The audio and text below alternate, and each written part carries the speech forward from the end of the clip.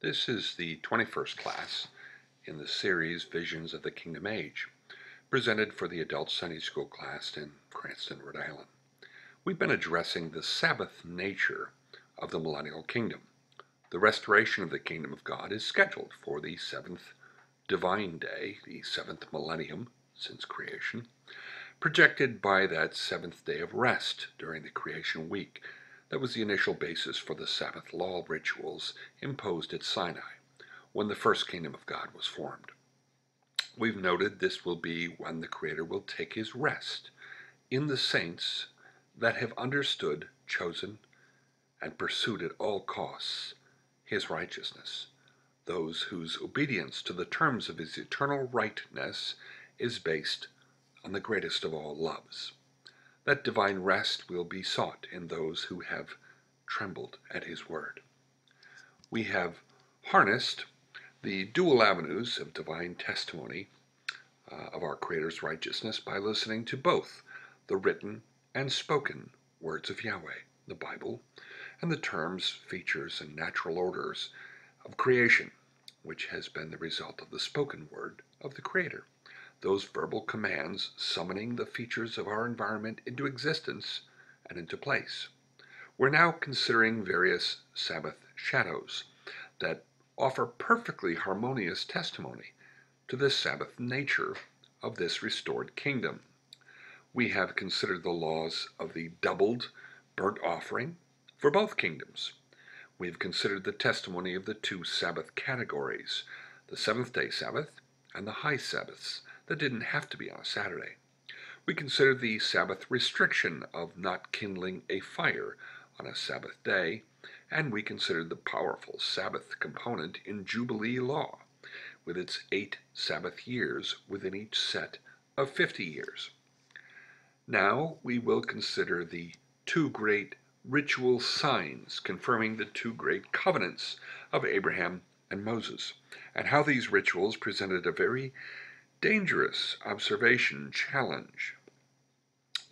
One may even ask why this issue should be a valid consideration for ourselves. We're not required to observe Sabbath law or circumcision law during the ecclesial age. Therefore, why should we be concerned with these two covenant-binding rituals?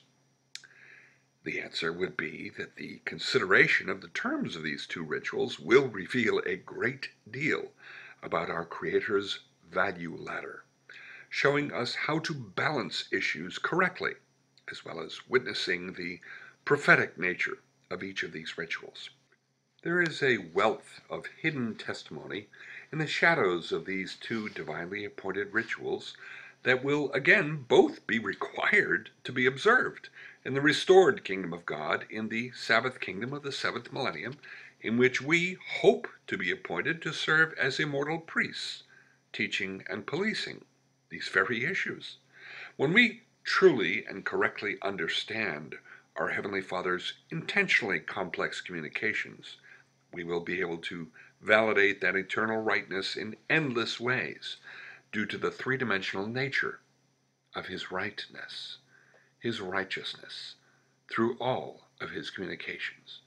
When we have it right, everything will fit together perfectly from every direction, revealing a depth and beauty and glory that is exclusively reserved for those among the enlightened community possessing seeing eyes and hearing ears, those who tremble at the words of God. Our Creator's focus in developing a people for his name has never been quantity. That focus has always been quality. So let's pursue the substance being cast by the circumcision and Sabbath shadows. Circumcision was the token ritual of the Abrahamic covenant of faith, identified by the 8th day. Sabbath observance was the token ritual of the Mosaic covenant of works, identified by the 7th day. Ignoring the requirements of either ritual resulted in either a permanent, irreconcilable expulsion from the enlightened community or execution. Therefore, those two rituals could present a very dangerous situation when they contradicted each other. what was supposed to be done when a boy had to be circumcised on a Sabbath day, when no work was to be done. It wasn't as if God ever offered a release from guilt for circumcising on a Sabbath day. That exception is never accommodated in the divine laws. So which ritual had to be degraded to observe the other? Was Sabbath law broken in order to observe circumcision law? Or was the boy supposed to be circumcised on either the 7th or the 9th day to avoid breaking Sabbath law? Just because we personally may not see a simple answer does not allow us to simply dismiss the challenge as inconsequential. God doesn't overlook anything. He can't be taken by surprise. He isn't like us. We're supposed to want to be like him. We have to remember, the Creator's focus is quality, which demands a far greater commitment from us than if his goal was the simplicity implied by the far lesser standard of quantity. Well, first, let's build our foundation, recognizing how these two rituals were divinely assigned as the tokens, the signature rituals of the two great covenants given through Abraham and Moses. The ritual of circumcision is defined as the token covenant between Yahweh and Abraham. We read in Genesis 17, starting in verse 11, "And you shall circumcise the flesh of your foreskin, and it shall be a token of the covenant betwixt me and you. And he that is 8 days old shall be circumcised among you, every man-child in your generations." The Hebrew word translated taken is oth, which is also translated as sign, ensign, and mark. Circumcision was appointed as the signature ritual representing the Abrahamic covenant. In similar fashion, and with the same expression, Sabbath observance was the assigned token of the Mosaic covenant. We read in Exodus 31, beginning in verse 12, "Verily my Sabbaths you shall keep, for it is a sign between me and you throughout your generations. Everyone that defiles it shall surely be put to death. For whosoever does any work therein, that soul shall be cut off from among his people. Wherefore the children of Israel shall keep the Sabbath, to observe the Sabbath throughout their generations for a perpetual covenant. It is a sign between me and the children of Israel forever." Again, the Hebrew word oath is used to define Sabbath observance as the sign, the token, the signature of the covenant made through Moses to the children of Israel. This word oath is also used to define the purpose of the rainbow in relation to the divine covenant made with Noah. We read this in Genesis 9, starting at verse 12. "And God said, This is the token, oath, of the covenant which I make between me and you and every living creature that is with you for perpetual generations. I do set my bow in the cloud, and it shall be for a token, oath, of a covenant between me and the earth. And it shall come to pass when I bring a cloud over the earth, that the bow shall be seen in the cloud, and I will remember my covenant, which is between me and you and every living creature of all flesh. And the waters shall no more become a flood to destroy all flesh. And the bow shall be in the cloud, and I will look upon it, that I may remember the everlasting covenant between God and every living creature of all flesh that is upon the earth. And God said unto Noah, This is the token, oath, of the covenant, which I have established between me and all flesh that is upon the earth." Just as the rainbow was the divine signature for the covenant with Noah, so circumcision acted as the divine signature ritual of the Abrahamic covenant, and Sabbath observance served as the signature ritual of the Mosaic covenant. Some Bible students have assumed that Sabbath observance was also practiced during the previous patriarchal age, since creation, despite having no reference to this in Scripture, and therefore shouldn't be particularly identified initially with that first kingdom age, that Mosaic age initiated at Mount Sinai. Well, that would be completely inappropriate and disrespectful to the divine association between the Sabbath identification, that signature status of the Sabbath ritual, with both kingdom ages, the first kingdom age and the restored kingdom age that we are appropriately anticipating within our generation, as promised by the Son of God. When the Ten Commandments are repeated on the last day of Moses' life, being presented in Deuteronomy 5, we read of the divine motivation for instituting Sabbath law, and beginning in verse 15. And remember that thou wast a servant in the land of Egypt, and that the Lord thy God brought thee out thence through a mighty hand and by a stretched out arm. Therefore the Lord thy God commanded thee to keep the Sabbath day. God saved Israel from Egypt, giving them rest from their slave labors, therefore prompting the initiation of Sabbath law. While it is certainly true Sabbath law finds its foundational precedent in that divine rest on the seventh day of the creation week, we read that it was because of the enlightened community's rest from slave labors that prompted the assignment of Sabbath law at that particular time in the divine plan. We also read of this signature status of Sabbath law in Ezekiel chapter 20, starting at verse 12.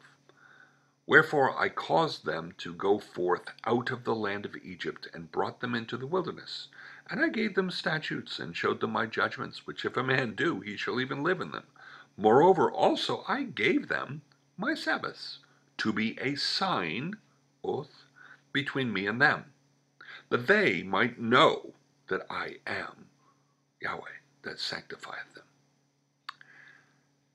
Sabbath law was instituted with the other laws of the kingdom of God at Sinai through Moses. Sabbath law will be restored when that kingdom of God is restored at Jerusalem through that prophet like unto Moses, our Messiah, Jesus Christ. In fact, we considered in our previous class how the prince during the restored kingdom will have to offer 7 additional burnt offerings on every Sabbath day in the restored kingdom, as prophesied in Ezekiel chapter 46. That prince could be none other than Jesus Christ, that same prince that will be the only one who can enter the temple through the eastern gate, as everyone else will be required to use either the southern or northern entrance. The restoration of Sabbath law in the Sabbath kingdom of the seventh divine day certainly shouldn't be a surprise. The Apostle Paul made it very clear that Sabbath observance, although it was not required during the ecclesial age, its application was not extinguished, that it was a shadow of substance that still had to be revealed. Again, we read that in Colossians 2, beginning at verse 16. Let no man therefore judge you in meat or in drink, or in respect of an holy day, or of the new moon, or of the Sabbath days, which are a shadow of things to come, but the body is of Christ. The Sabbath is a shadow of things yet to come. This declaration was our original springboard for understanding the prophetic application of that seventh day of rest during the creation week, as considered in our 17th presentation on the visions of the kingdom age. There is substance that still has to be revealed in the Sabbath ritual. It's a shadow of things yet to come. Just as there were 2 categories of Sabbath qualifications, the Sabbath of the seventh day and the high Sabbaths that had to be applied on specific days, whether they landed on a Saturday or not. So there will be two Sabbath kingdoms, founded at Sinai through Moses and at Jerusalem through Jesus Christ. There is substance still yet to be revealed in the shadows of Sabbath law. So, we have these two signature rituals of Sabbath observance and circumcision performance. But what was supposed to be done when both rituals were required to be exercised on the same day? When the 8th day of a boy's life was a Saturday, a Sabbath. Was the child to be circumcised on the 8th day, breaking Sabbath law by working on a Sabbath day? Disrespecting Sabbath law was punishable by death. So was circumcision law supposed to be broken to honor Sabbath law by circumcising the boy on the 7th or perhaps the 9th day? God warned Abraham not to break circumcision law in verse 14 of Genesis 17. And the uncircumcised man-child, whose flesh of his foreskin is not circumcised, that soul shall be cut off from his people. He hath broken my covenant. So permanent ostracism from the children of Abraham was the judgment for disrespecting circumcision law, divinely expressed as breaking the Abrahamic covenant. I mean, who would want to break the Abrahamic covenant of faith with all those wonderful promises from the creator of the universe? As confusing as this challenge appears to be, it appears the Jewish people did get the answer right. Jesus confirms that circumcision law was chosen at the expense of Sabbath law. He uses this in his defense for healing a man on a Sabbath day. We see this in John 7, beginning to read in verse 21. Jesus answered and said unto them, I've done one work, and you all marvel. Moses therefore gave unto you circumcision, not because it is of Moses, but of the fathers. And you on the Sabbath day circumcise a man. If a man on the Sabbath day receives circumcision, that the law of Moses should not be broken, are you angry with me because I've made a man every whit whole on the Sabbath day? Judge not according to the appearance, but judge righteous judgment. Jesus pointed out that it was the Jewish practice to circumcise on a Sabbath day, therefore elevating circumcision above Sabbath observance. At the conclusion of this, his reasoning, in response to the emphatic objections he faced by healing on the Sabbath, Jesus advises the enlightened community of his generation, therefore the Christadelphians of his generation, don't judge according to appearances, but judge righteous judgments. Don't think instinctively with very little thought. Think about how all divine rightness has to blend together perfectly, without any contradictions. After all, the divine expectation is quality, not quantity. Both of these two rituals could be observed on the same day. In other words, the 7th day could also be the 8th day. But that highlighted the fact that one of these covenant rituals had to be preferred over the other.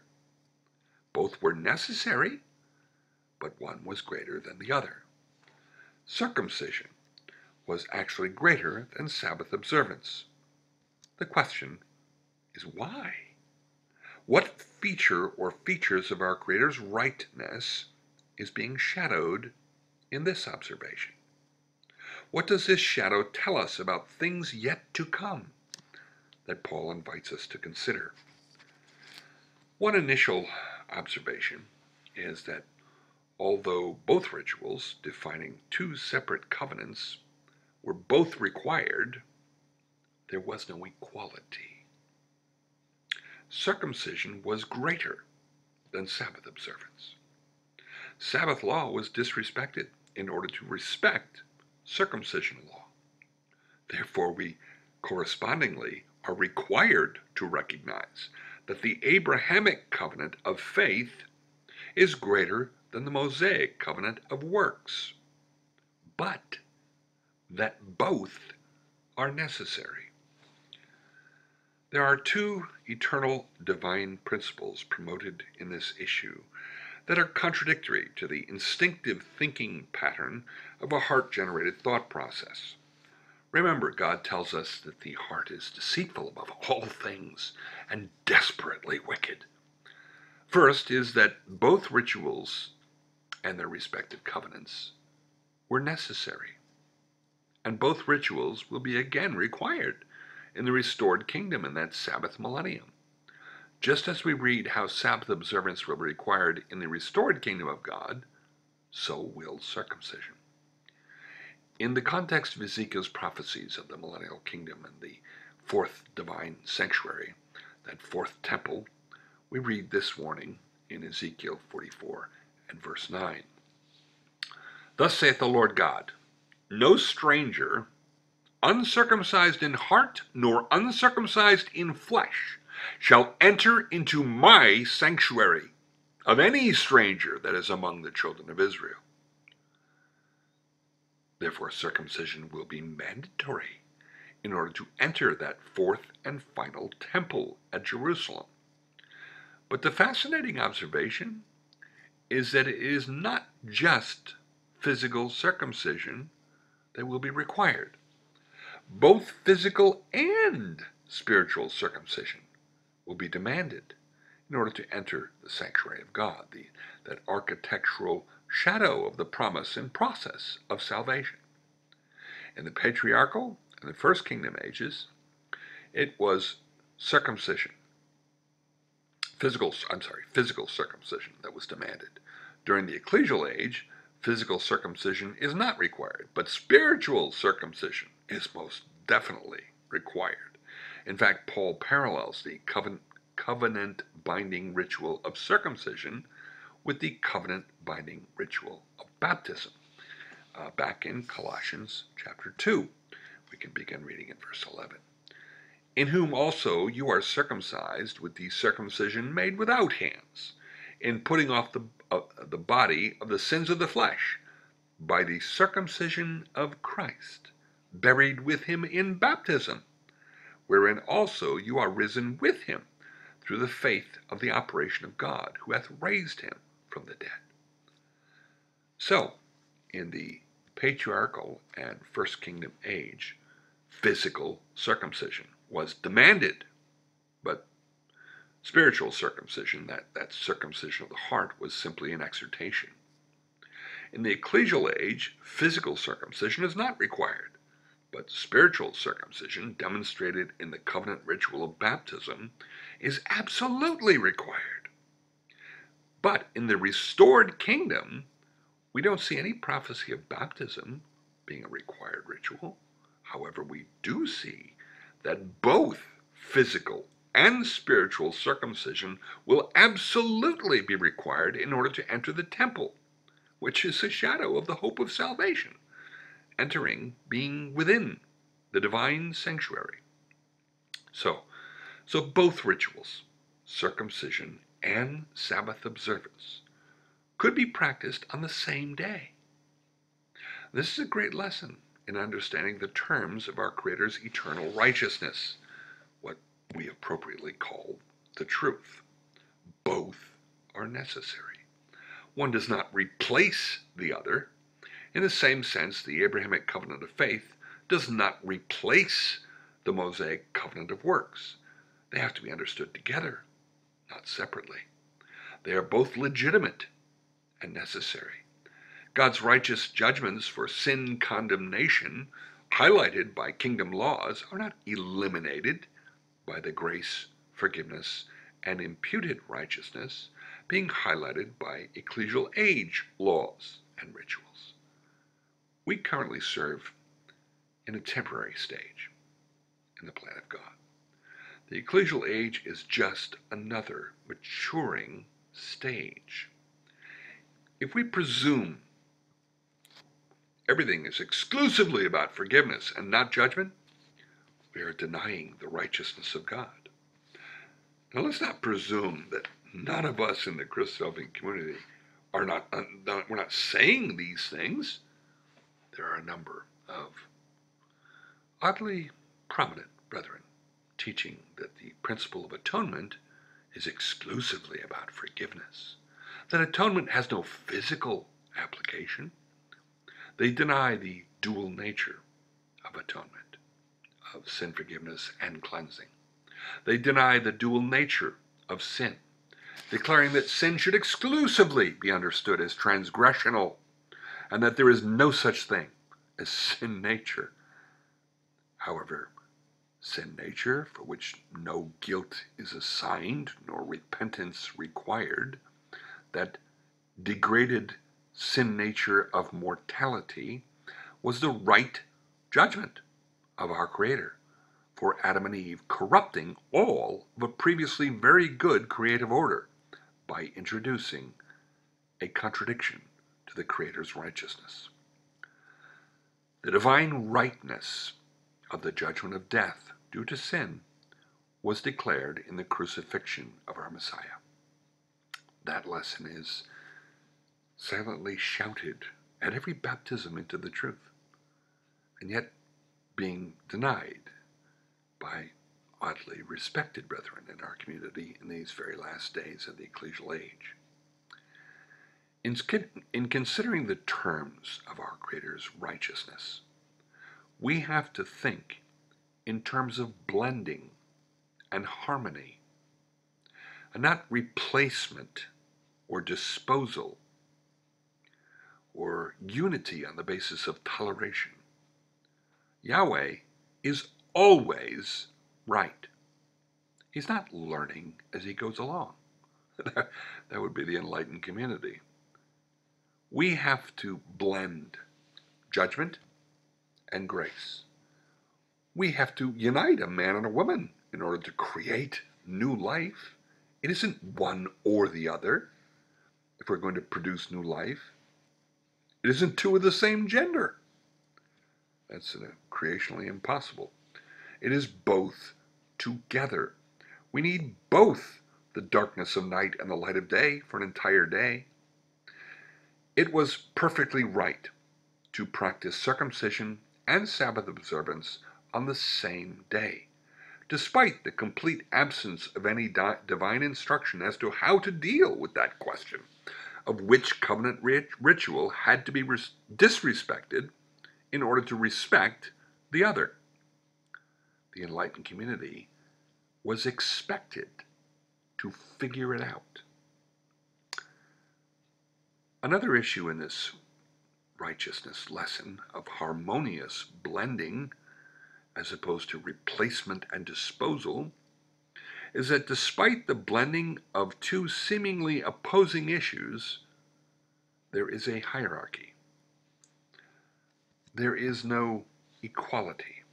Equality is a heart-generated delusion, one of those three frog spirit croakings prophesied in Revelation 16, in that last vial being poured out before the kingdom is restored. In other words, our days now, although beginning back in the days of the political descent of the Ottoman Empire in that 19th century, expressed in the terms of the drying up of the Euphrates River.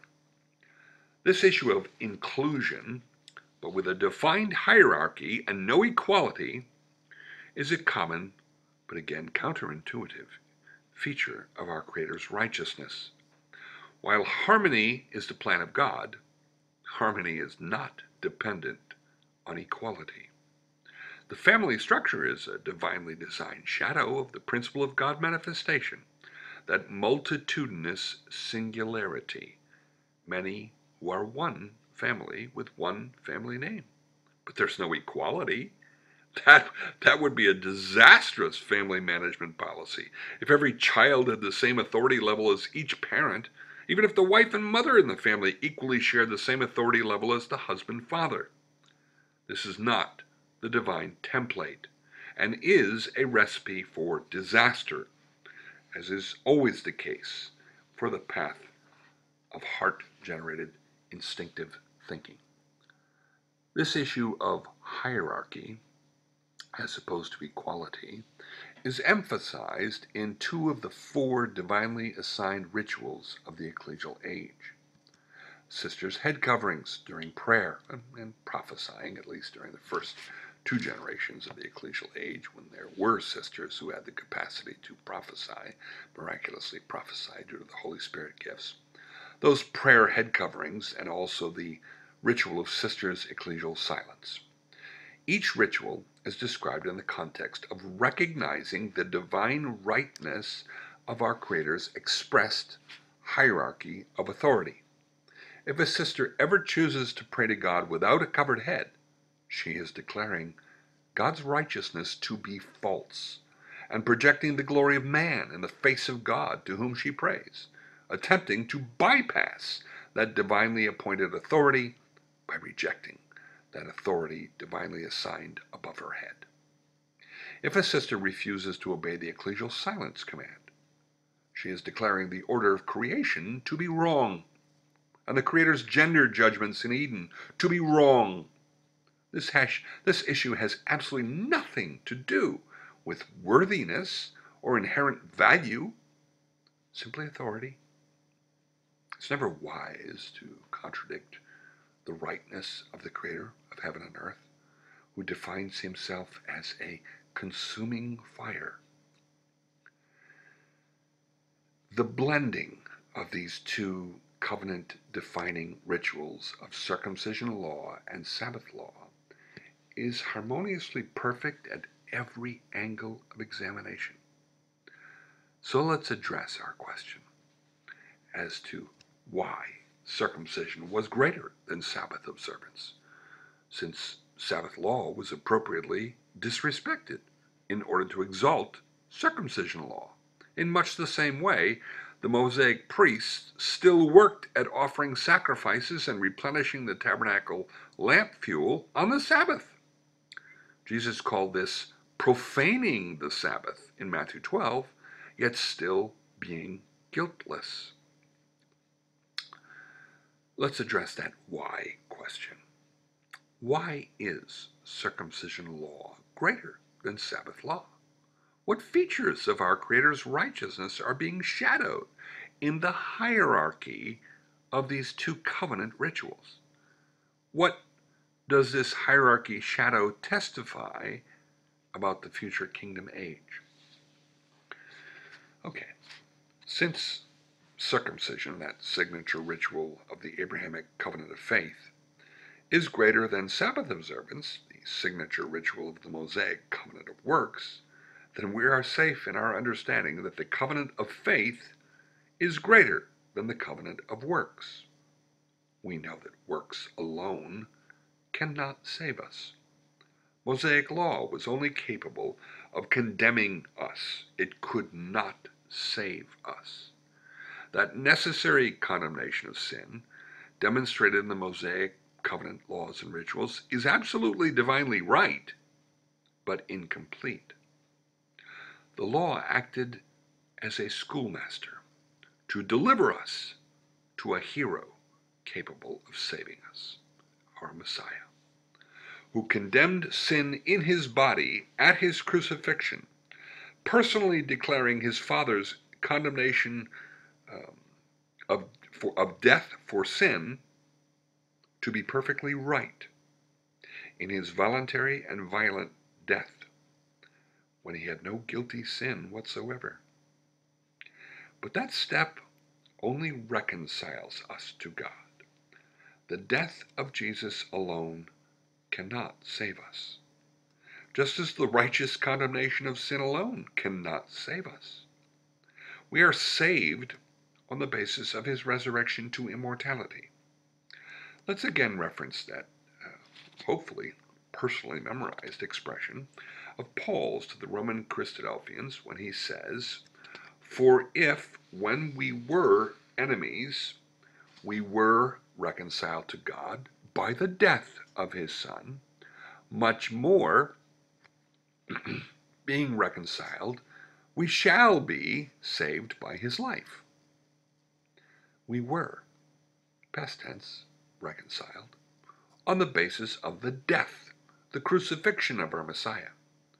We hope to be saved, future tense, on the basis of the life of our Messiah, meaning his eternal life. Sabbath law was the signature ritual of that Mosaic covenant, the purpose of which was to identify and condemn sin, declaring that the righteousness of our Creator was legitimate in his condemnation of sin through death. Circumcision law was the signature ritual of the Abrahamic covenant, the purpose of which was to highlight the divine grace offered on the basis of the power of faith despite the legitimacy of our death for sin. This twofold declaration of our Creator's righteousness in these two signature rituals is exactly what is also projected in the Ecclesial Age covenant validating ritual of baptism.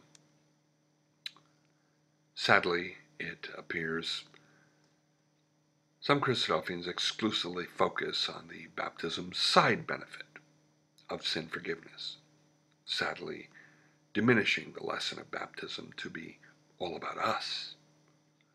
Baptism, like all divinely designed rituals, is all about testifying to our Creator's righteousness. We've reviewed this baptism shadow before in these classes, but it is a lesson that perfectly blends with the testimony presented when both circumcision and Sabbath law were observed on the same day. As we've noted in the past, it is the baptism of Jesus that truly defines the substance, casting the baptism shadow testimony. Our Messiah is always our template for understanding divine acceptability. Those within our enlightened community who dramatically overemphasize the forgiveness of sins in baptism truly do not understand why Jesus had to be baptized. After all, he had absolutely no guilty sins to be forgiven whatsoever. The Andrewism corruption in the late 19th century of the enlightened community did inappropriately suggest baptism supposedly had an application in resolving a presumed guilt resulting from a legal application of Adamic condemnation. That can be disproven 100 different ways, all equally definitive. Jesus suffered absolutely no guilt that had to be resolved when he submitted to his Father's requirement to be baptized, or his condemnation of sin at crucifixion would not have been legitimate, no different from our own deaths. Jesus explains so simply and perfectly to his cousin John the purpose of his baptism. Jesus responds to John's humble expression of unworthiness by saying, let's read from verse 13. Then cometh Jesus from Galilee to Jordan unto John to be baptized of him. But John forbade him, saying, I have need to be baptized of thee, and thou comest thou to me? And Jesus answering said unto him, Suffer it to be so now, for thus it becomes us to fulfill all righteousness. Jesus explains that baptism is a fulfillment, therefore a projection of all righteousness. Since Jesus endlessly emphasized how his entire life was a complete submission to his Father, then we know this all righteousness demonstrated in baptism is about the righteousness of God. So how does baptism declare all the righteousness of the Creator of the universe? Well, there are two stages in baptism, actually projecting the same lessons as the two covenants, as well as both the reconciliation and salvation stages highlighted by Paul. The first baptism stage is the voluntary and complete burial into the water grave to join our Messiah in his death. This is a declaration that Yahweh was perfectly right to demand death for sin in Eden. This is the very basis by which all our previous sins are forgiven at baptism, because death is the divine answer for sin. By voluntarily participating in this ritual death, our previous sins are automatically eliminated, because death is the divine answer for sin. The forgiveness of our sins in baptism is a side benefit due to the principles of our Creator's righteousness that are being shadowed in this ritual. The primary issue is that our validating participation in the declaration that God was absolutely right to demand death for sin. The second baptismal stage is re-emerging from our baptismal water grave, picturing resurrection. There is more to exiting that water grave than simply being able to breathe again. This second stage projects the divine rightness in extending a graceful offer of renewed life despite being right about demanding death for sin. Baptism is a shadow portrait of both death and resurrection, just like those two-directional shadows that we experience every day in the natural order of creation, as we considered in our 19th class. The testimony of our Creator's righteousness being shadowed in baptism is similarly shadowed in the two covenants of works and faith, whose signature rituals were circumcision law and Sabbath law. Just as the faith covenant was greater than the works covenant, so rising from the baptismal grave is greater than descending into that grave, and salvation is greater than reconciliation. And the number 8, defining circumcision and faith, is greater than the number 7, defining the Sabbath rest and works. Just as the eventual complete cutting away of sin and the flesh, demonstrated in circumcision, is greater than a mere rest from sin, to be demonstrated during the Sabbath kingdom. And just as the complete harmony to be experienced in the 8th day, when all that flesh is cut away, is greater than the millennial kingdom. In that 7th day, when all that is experienced is that limited rest from the effects of sin throughout creation. While the Sabbath kingdom in the 7th millennium will be absolutely wonderful, it will still be incomplete. The 4 sin icons of the serpent, the dragon, the devil, and Satan are prophesied as being chained and deposited in a bottomless pit at the beginning of the Sabbath kingdom, and then temporarily released at the end of the 1,000-year kingdom, as described in Revelation 20. At the end of the chapter, we read of the resulting rebellion, the final resurrection to judgment, and the conclusion of the Creator's plan.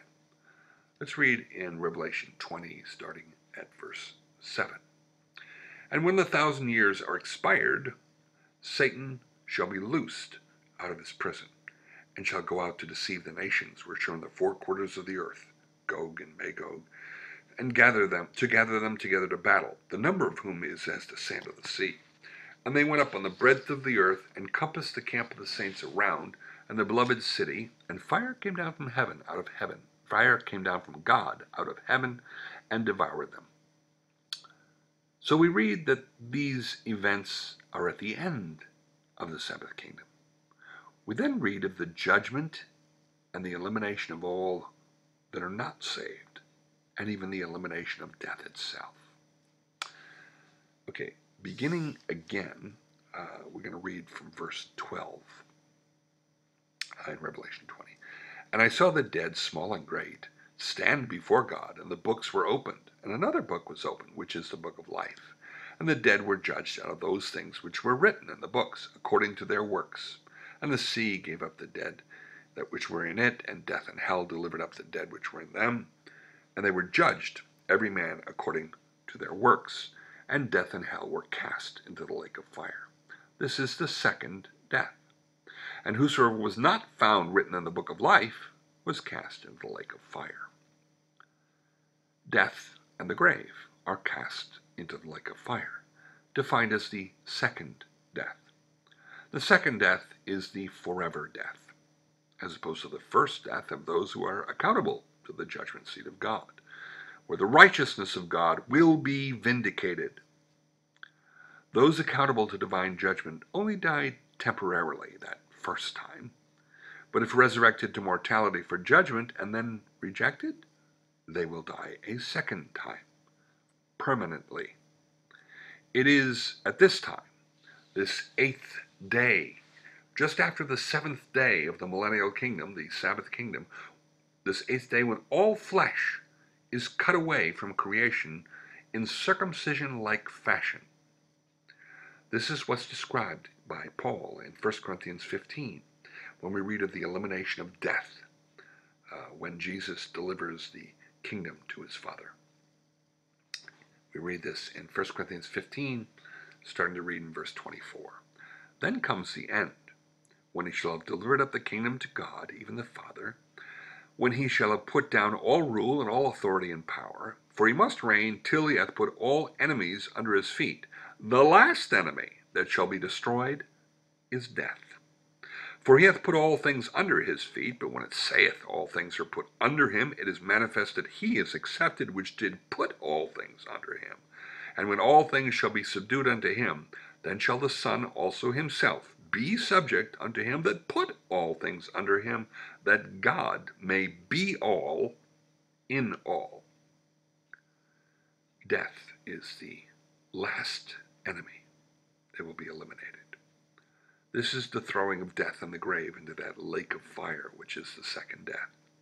This is the end, when the Creator will be all, in all, when all contradictions to our Creator's righteousness will have been eliminated, and complete harmony, peace, will be the final condition in that 8th day. These perfectly blending observations are the reasons why circumcision was divinely preferred above Sabbath observance. And just as the complete cutting away of all flesh, everything that's mortal, life-limited, related to sin, will be completely cut away in that 8th day, while the Sabbath kingdom, identified as the 7th day, enjoys that lesser rest from sin and the effects of sin. The kingdom we hope to inherit is a Sabbath kingdom, to begin on the 7th day, the 7th divine day of 1,000 years since the 7-day creation week. That rest from sin promised in the Sabbath kingdom will be realized in a number of ways. We read of dangerous carnivorous beasts becoming harmless herbivores, venomous serpents and insects becoming completely harmless, all military education ending, weapons being reforged into very necessary agricultural tools, as there will be a rest from the oppressive curse on the ground, resulting in agricultural bounty, deserts becoming gardens, and new plant species that will be valuable for both food and medicine. Even mortal life will be extended, as we read that people will mourn the death of a 100-year-old man as if he were only a child, with most of his life having been before him. There will be a Sabbath rest from the physical effects of sin, when the serpent, the dragon, the devil, and Satan are chained in the bottomless pit. That rest will be wonderful. But the complete elimination of sin and its effects in the 8th day, that time after the Sabbath kingdom has ended, is much greater.